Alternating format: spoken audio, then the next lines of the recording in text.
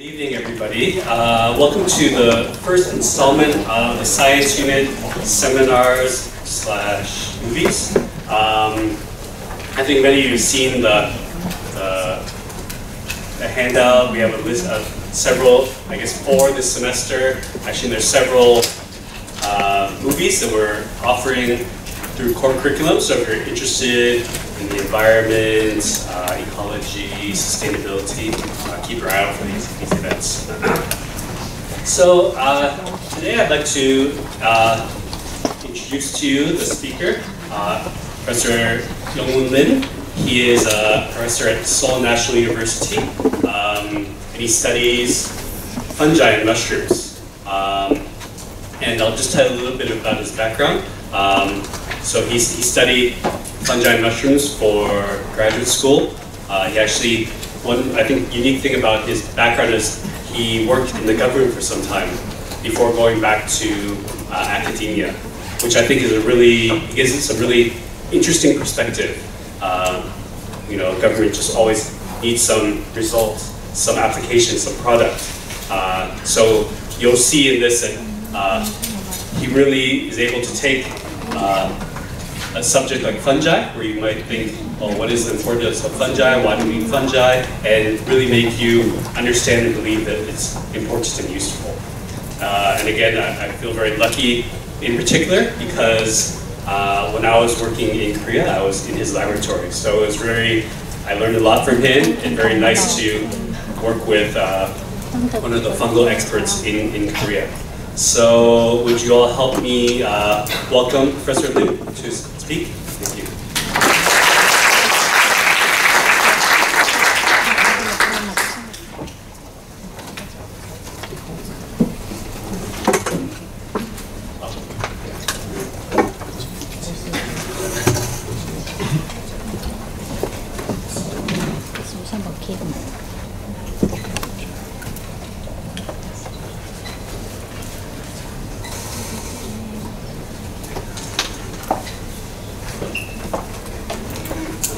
Thank you very much. I would like to thank Professor Jonathan Fung first. He invited me here, and I'm very glad to just teaching or lecture to you. First, when I got an email from him, I started a graduate student. So I just bring my the research result. But later he said the undergraduate student. So I quickly yesterday, the day before yesterday, a little bit of modified, and then I made it easily. I try my best to understand you, and then my English is not good, but you're not familiar with the fungi, so I'm pretty sure this teaching will be perfect today. Okay, so when I visited in this university, I saw that this one. Do you think what it looks like? Oh, that's amazing! Looks like a mushroom. It's not. This university welcomed me. Okay. See, mushroom and mushroom is very similar. Right? So I was very happy. Okay, today I'm going to just explain about what are the fungi, and then briefly explain what I have done in my laboratory. So some of you heard about the fungi or mushrooms. Okay, so every day you eat mushrooms, but many of them is not related with fungi. Then the fungus means that's fungus. It's originated from green, and that one absorbs water, right? So it means that fungus is really like the humidity conditions. When they dry out, they cannot grow. But humidity conditions, they quickly absorb the water, and then it's growing mycelium, and then form like this green body. You know that even the 20 centimeters in mushroom, just only 2 hours. Okay, it means 70 or 80% is the water. Okay, and then they discharge the spore and falling down quickly. So that's why the meaning is the fungus and the fungus. Okay? And then what is the fungus? The fungus definition is for the eukaryotes, it means DNA enclosed by the nucleus. Okay, so like us. And the second one is most of the fungus is growing like the mycelium, so it looks like a thread. Okay, some of the yeast, and that is the fungus, is growing unicellular growth. Each the single cell grows, but most of them is grows like this form. Okay, and then third one is they don't have chloroplast. It means they cannot photosynthesis. So they need the energy or nutrient, and then they got energy from other organisms. So like us, exactly. So that is called heterotroph. And then they just reproduction is bisexual and asexually. There are so many different words. You heard about the fungi and the mold and mushrooms, something like that, right? And the mold is bad meaning. Okay, so something like when you just really humidity and then fungus is growing like this and then smells bad. So that is really bad meaning. So mushroom, so that is you can see the naked eye. Okay, so normally this meaning is from the agriculture and food biology. So the mushrooms looks like edible mushrooms. The meaning is fine. Okay, and the yeast, you know, the yeast is very popular. Okay, so for fermentations, in this one is a very important role in fermentations. Okay, the fungi is quite developed or derived animal or derived organism. So it means quite evolved one. It's very close to animal. Okay, so normally the mushroom is growing in forests. So previously, all the people thought that one is closely related with plants, but genetically, that one is very close to us. You see, the phylogenetic tree, the fungi is divided by the animal. So that one's close relationships. And the plant is quite far. Okay. So if you just kill the fungi, and then very famous to us. Okay. So this fungi actually, the quite old times they derived from the bacteria and evolved, right? And then they live in the aquatic environment. It means ocean. And then they evolved, and then they need the nutrient from the other animals. So, for example, fishes or whatever. But the plant and the insect independently, they just move to the land area. And then this fungus follow the plant and animal. So still, this fungus is kill the insect and get an energy or nutrient. But the later, you know what? There's so many plants just growing on the land. So the fungus is notice that there are many food in plant instead of the insect or animal. You know, the fungus, if they follow the animal, it's difficult. The animal can fly and then they can work, but fungus cannot fly, cannot run. So they're always waiting and then slowly growing the mycelium and they kill the insect. But the plant is not moving. So then it's easier to kill the plant and get an energy. So they jump up to a plant, and then right now there are so many fungi causes the crop disease, and then so that's why the human really hate the fungus, right? Because we are competing with the crop or food. So I can divide this fungus according to their nutrition mode. If that fungus take the nutrient from that material, it means that is the saprotroph. Okay, so they can degrade everything. Okay, so they can energy from dead material or dead animal, dead plant, or even like this. Okay, and on oil, whatever. It means they can degrade by enzyme. So they have so many different kind of enzyme. It means that another meaning is the application is so nice resources in. Okay, so these fungi is growing everywhere. Okay, some fungi can grow in the living organisms. So that is the infections with the living insect and even your the nail and then a living plant and living tree. So these are called pathogenic fungus. And then this one is pathogenic wood fungus, and this one is pathogenic human pathogen. And then this one is the you may heard about the zombie fungi. I can explain it later. And also, the environment, there are so many fungus and bacteria they are competing. In this case, it's very difficult to get energy or nutrient. So some of them is just cooperate with other organisms. So this one is you may saw many National Geography or whatever, and then this ant is carries small leaves. Why? They want to eat? No, they actually cultivate the fungus inside. Okay, so this leaf is substrate for ant, not their own food. Okay, so it means they cultivate the mushrooms and then they eat the mycelium. Inside of mycelium, there are a lot of proteins and nutrients, and so many nutrients are there. What benefits of fungus? This ant keep the fungus, and then so when they move to another house, built one, and then bring that fungus. Okay, so they don't need to spread their offspring because the ant keep that population.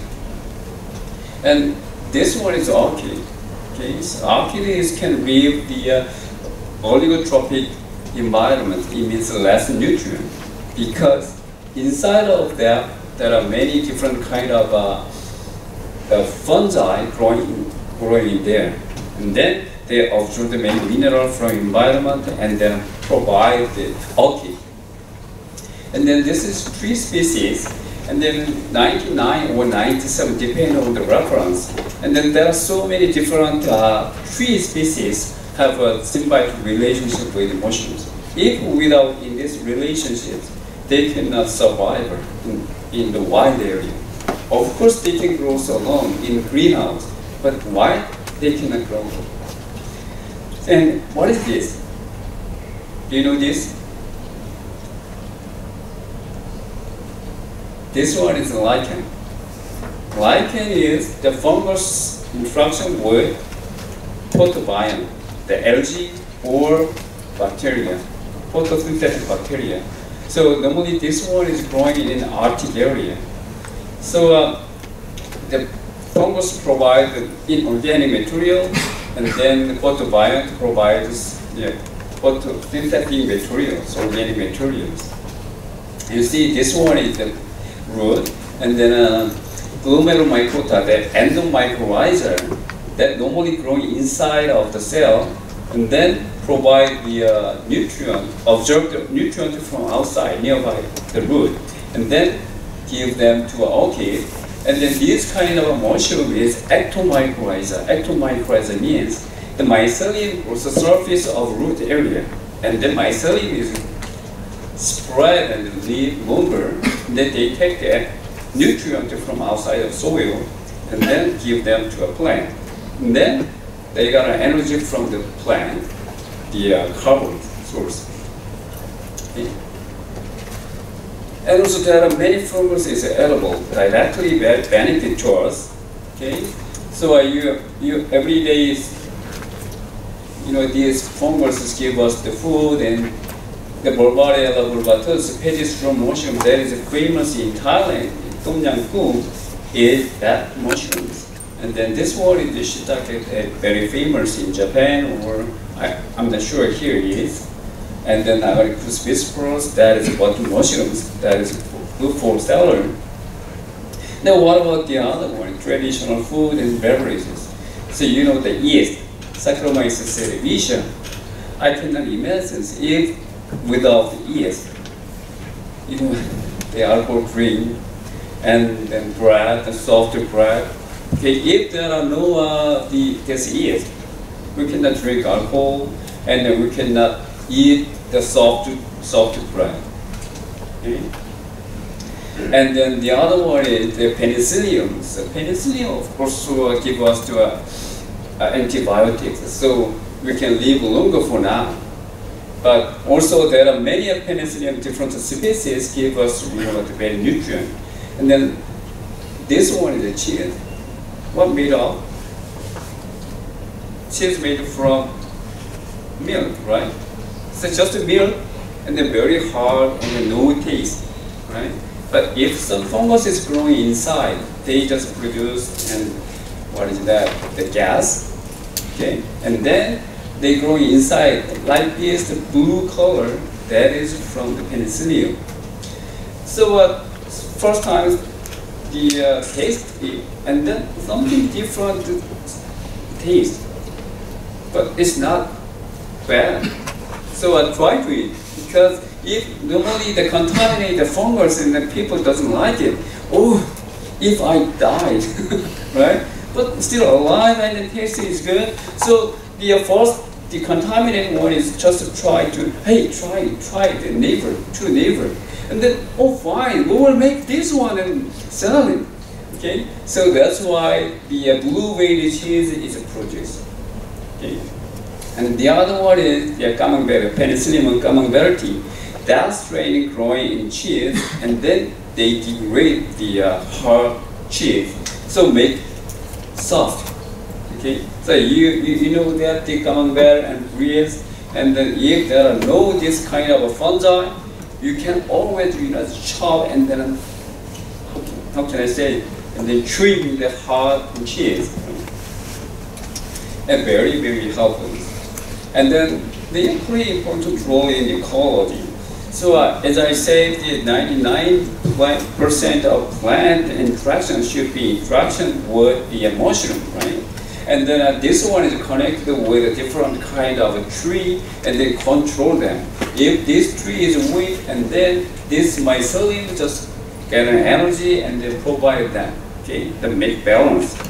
But still continuously weak, and then no more, stop providing the nutrient, and then kill. In that case, it's different kind of mushrooms growing, and then quickly degrade the lignin and cellulose. You know what, the cellulose and the lignin is very complicated the chemicals and very difficult to degradation. Okay? If without this fungus, and we have no space to live, because just one tree, the degradation of one tree is take 1 million. So you can imagine without this fungus, no species will live. Okay. Okay, there are many fungus interaction with the plant. Okay, see. So if you just go to trade in the mountains, in the dead wood or fallen wood, you can find there are many mushrooms. Normally they are growing inside of wood and they degrade the cellulose and the lignin. They take the nutrient from them, and then all the other one just provide the soil. It means nutrient recycle. Okay. And also they grow in here, but many of them is really good for medicine. I will explain later. Okay.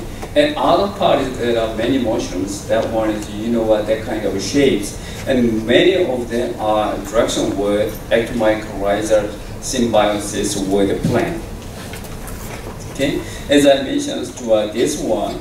Okay, so previously people know about that the interaction with the mycelium is connected with many different.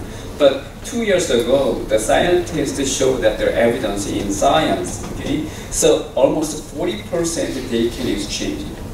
Okay, and tree directly cannot exchange it, but between the fungus and then fungus intermediate root and root. Okay. Of course, some of the plant can grow without the fungi, but still inside there are opportunistic fungus is still growing in there. Okay. And this kind of a plant can live without the plant. But if there are some plants, they can grow quickly, and then they have more resistance with others. And then this amazing one, plant Okay, plant is always not a host. Okay, they also take the energy from fungus. The fungus normally, many fungus symbiotic relationship with the plant and got energy from plant. But this, you see, this plant, that is a ghost plant. See, the white color, it means there are no chloroplasts. It means they cannot photosynthesis. How come they get energy or nutrient or carbon source? So inside the root, this plant get an energy from the mycelium in the soil. Okay, so sorry, I'm sorry. Okay, here that mycelium is interaction with the root, and then this tree is photosynthesis, make carbon. And then carbon move to root, but the mycelium is take carbon source from root.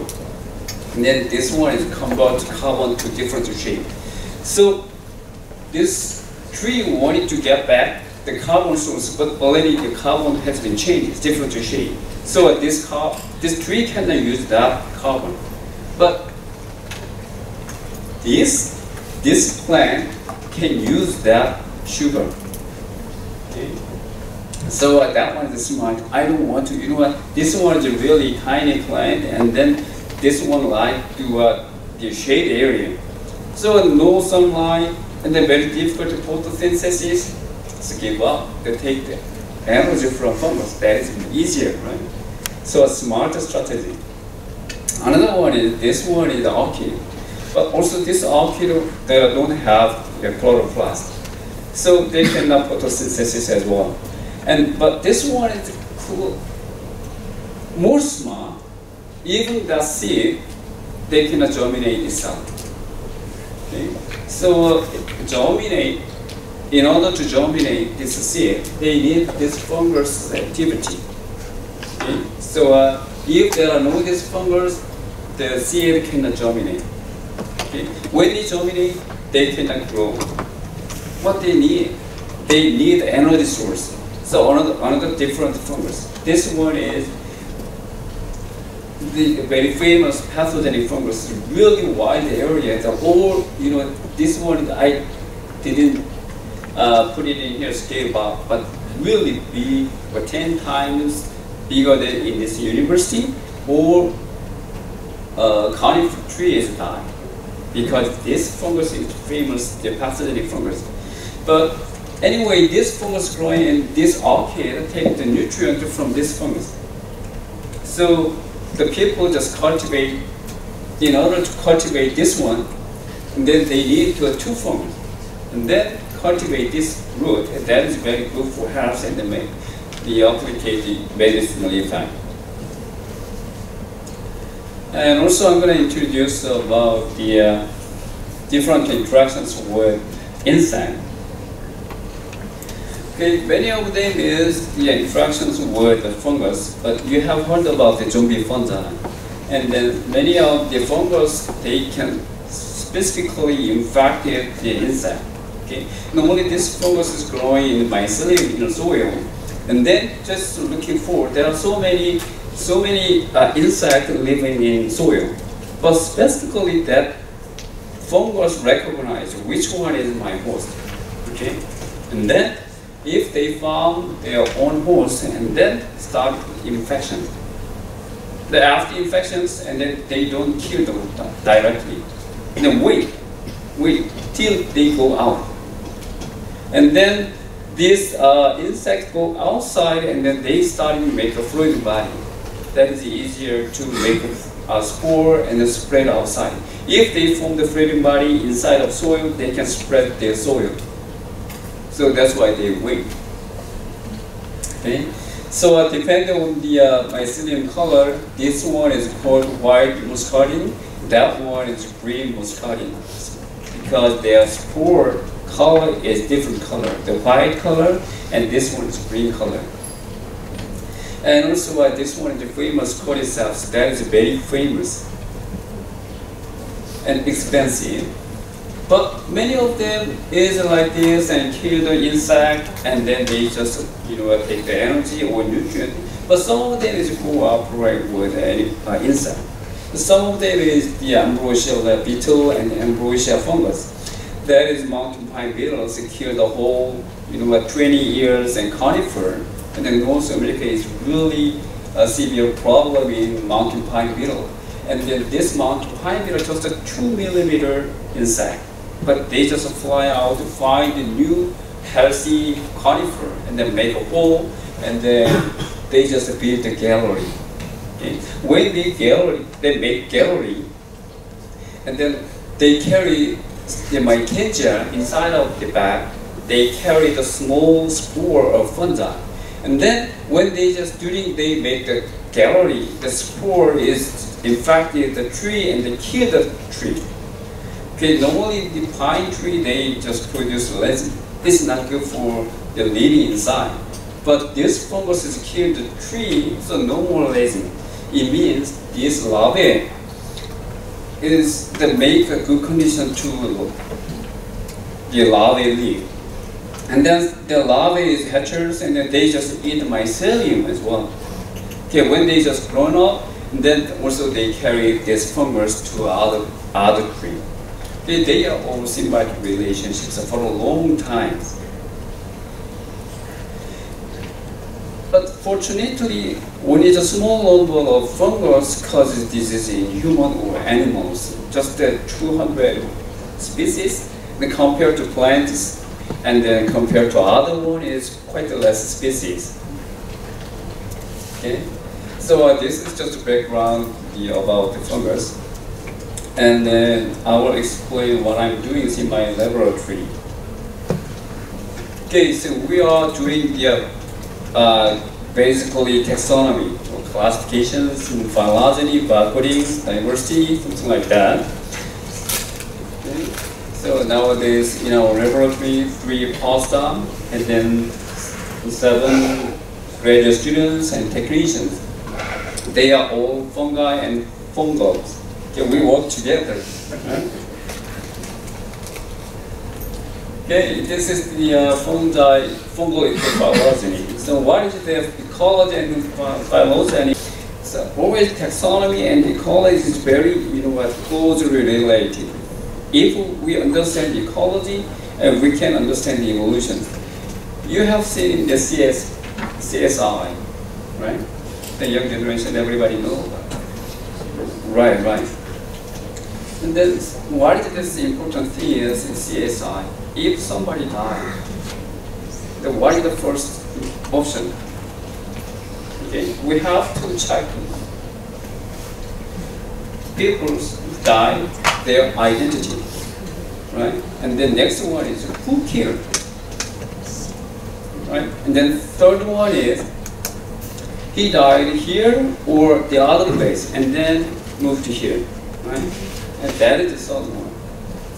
This approach is quite similar to taxonomy we are doing. Okay? So what is the taxonomy? Taxonomy means giving the name identity. You have all your own name. But before that, people got your names. I can separate you in the man and woman. Right? And then grade 1 and 2, 3, and 4, something like that, I can separate. Okay, so when I visited here, so I met this and just a scientific units, and just 4. I can remember that, Mark, Felina, and Ivan. But more people, if invited me, I cannot remember, right? And then right now, there are so many people in here, they have a different name, different shape.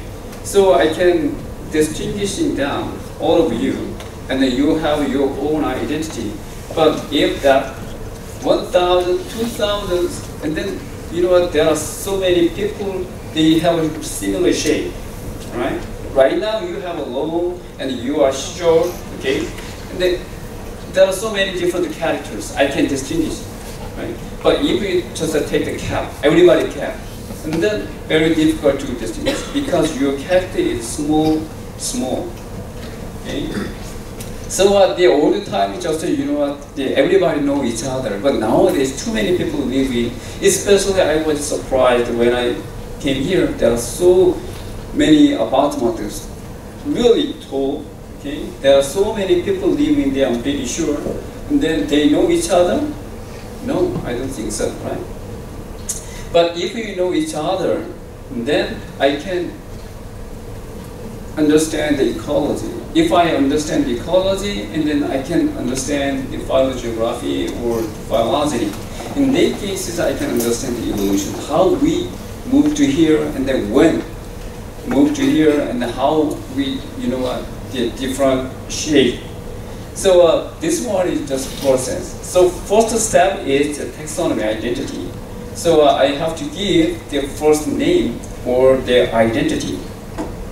So when I was graduate students, I just started in identifications. When I just find some mushrooms and then open the picture book and then compare them, which one is the similar one. So name on it, and then later, the more character need to be identification. So at the times I use this many, not just morphology, and then microscopic feature using the microscope, and then later. And then more character needed. So people use that DNA sequence.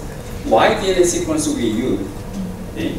So in this case is, for example, the shape is just a simple floating body, color, 125 characters, and then even the microscopic character, just the 10 characters is okay. But what if the species is 100 species? How did you distinguishing them? Using only 10 characters? No way. But DNA sequence is, if you amplify, determine the sequence in 1 KB, 10,000 characters, you can use that. So that's why DNA sequence is very useful for taxonomy or classification. So nowadays, they're using many different DNA sequences using that, the distinguishes or distinguishes or phylogenetic relationships.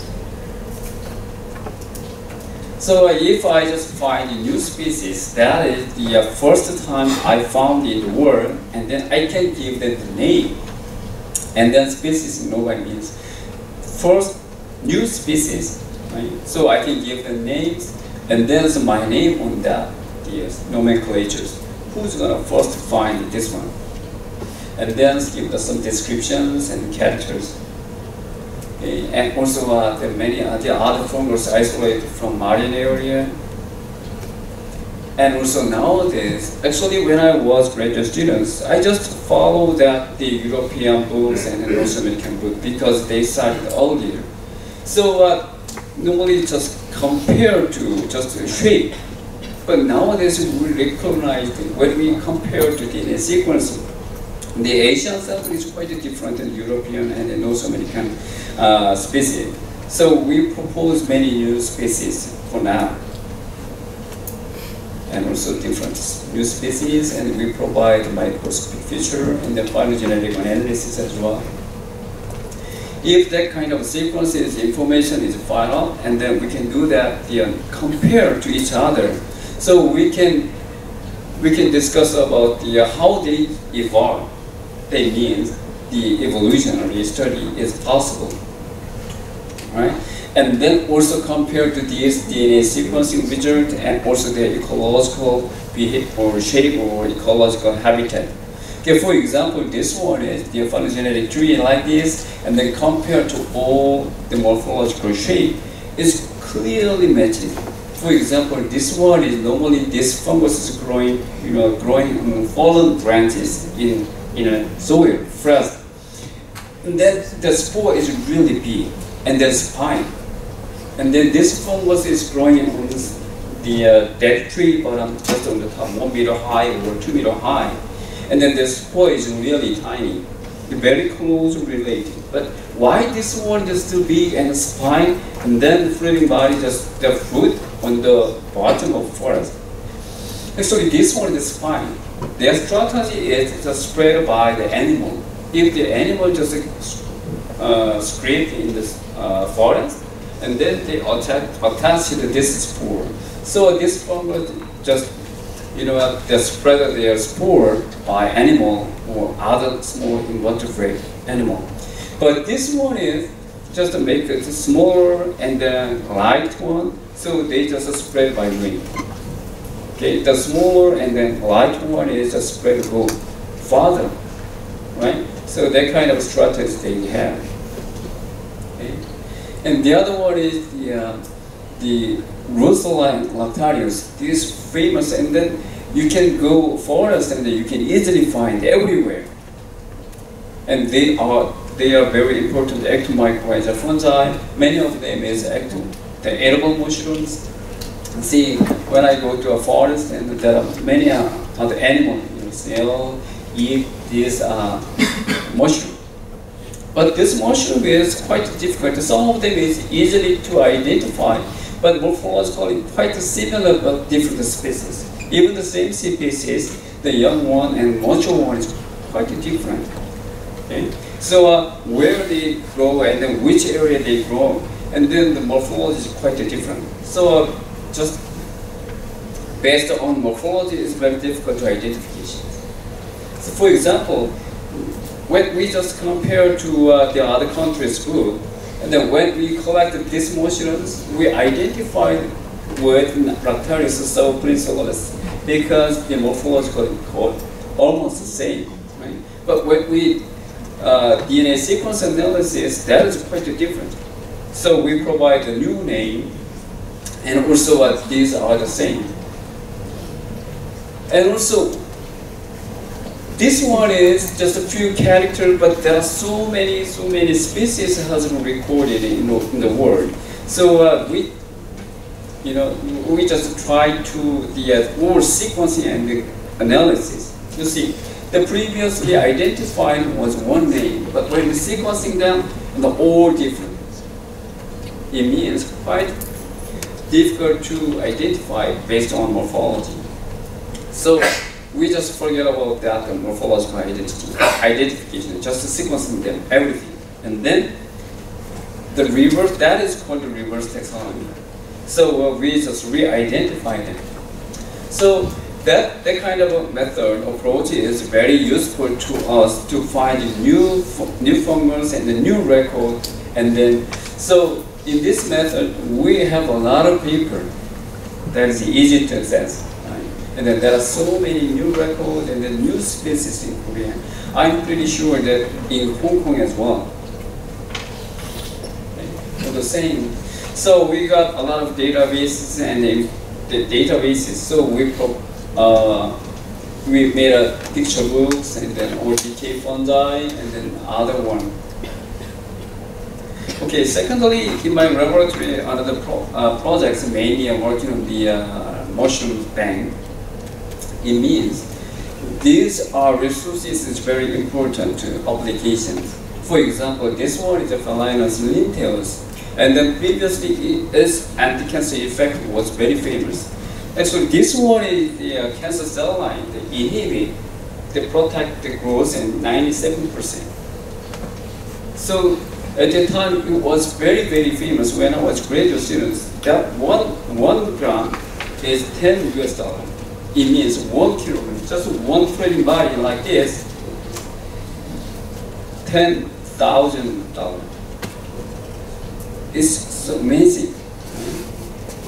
And then this one is China mushrooms, and this one is good for Alzheimer. So there are so many different effects. So applicate medicine. Always very useful. Some spore can use that the growth promoting, and then genetic resources, and then mycelium can make many flavonoid, but bioactivity, something like that. Okay, so this one is very helpful. You see, that is a plant, their root is like this, but mycelium is from outside, so take the nutrient from the environment, so and also give them to a competitor.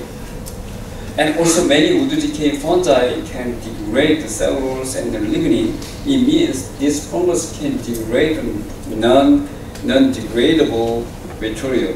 So that is very good for environment. Okay, so bioremediations and biodegradations. and sometimes used to biofuel as well. And so now, these are all edible mushrooms, but many of them is just cultivations. That fungus is saffron. It means they can grow dead material or straw, so that is easy to cultivations. But still, there is a pine mushroom and purple that is very, very expensive in Asia and France. But this one is the obligated interactions with the plant. So symbiotic relationship, so they can cultivate. If you cultivate this fungus, okay, just to stop the study and then you can give the treatment, okay? So this one is the medicinal fungus. It's sold in national park, in everywhere. But when I just look at it, oh, it looks like all different species. But the local people said that one is only one species. So no way. I just buy one of them and then separate. There are 6 different species mixed. But in cases, local people, they just get money from this medicinal fungus. If this fungus is famous for now, and then this one sell by under the name of this fungus. And then next year, this is gonna be famous and the whole name has been changed. It's nonsense, right? And also some, the chemistry or pharmacologists and scientists, also they just working.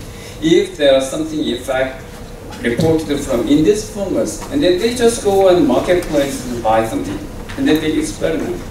But there are so many different things. The identity is wrong.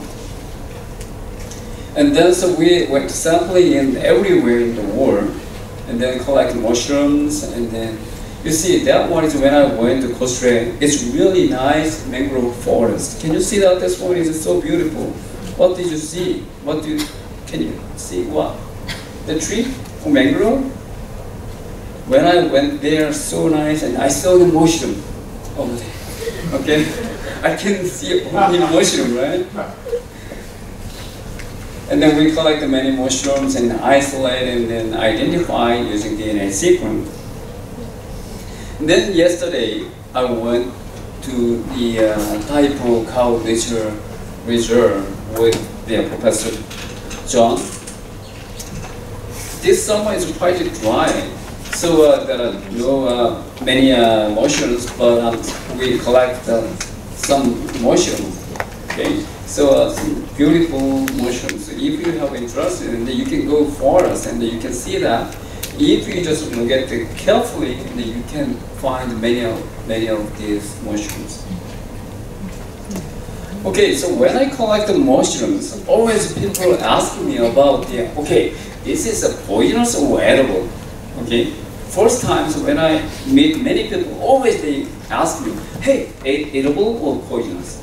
Okay, see, when I said, okay, the perfect, don't ask me, ask Google, Dr. Google. Okay? The poisonous mushroom is a part of everything. Right? Some of them, that one is the edible mushroom, but why not? I totally trust Google, Dr. Google, but see, there is something wrong. And then edible mushroom, then there are some poisonous mushroom is mixed with the edible. When I went to local in Thailand, there was Siberia, and then the local people always say, oh, this is a very delicious edible. But when I saw that, there was some poisonous mushroom. So I told them this one is a poisonous mushroom. They said, oh, no way, it's okay. Nobody just fine. Came back to me. Already go, and then the other side they died. How can they come back? No way. And also this fungus they are different. And some strong poisonous mushroom is 2 hours later die. And then some other fungus is 10 hours. Okay? The first symptom is just diarrhea or vomiting. Okay? This poisonous mushroom is very, very smart. Normally they cannot food inside a forest. Just at the open place. Okay, so they just show them to an animal or people. Okay, please take me and eating me. Okay, so the poison is located inside a spore. Okay? And then people or animal eating them, and then 2 hours later, and then 10 hours later they vomiting, and then they can start germination. Okay, that is a good strategy to dispose of their spore.